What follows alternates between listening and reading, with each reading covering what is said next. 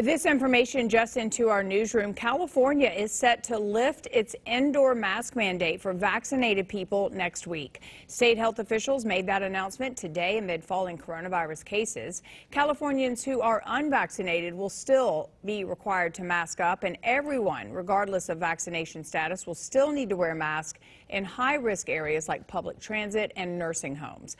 Masks will also still be required for school children. The governor's office says local governments can continue their own mask mandates beyond this state deadline.